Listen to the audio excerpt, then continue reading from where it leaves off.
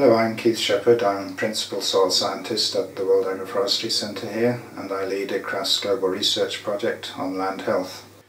This global research project tackles the problem of land degradation, which is a global problem particularly affecting low-income tropical developing countries, affecting food security, ecosystems and livelihoods.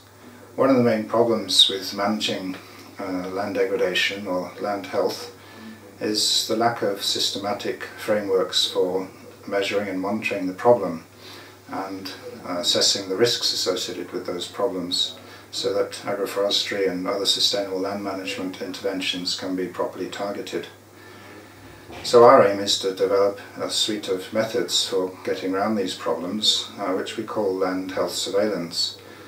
These methods include advances in science and technology in remote sensing, coupled with systematic ground sampling, linked together with statistical sampling frames, and new laboratory methods for high throughput, low cost soil analysis using only light to analyze soils, called infrared spectroscopy. By combining these methods, we can now map out land health constraints reliably at different scales and use this information to target agroforestry and sustainable land management interventions with high precision in ways that wasn't possible before.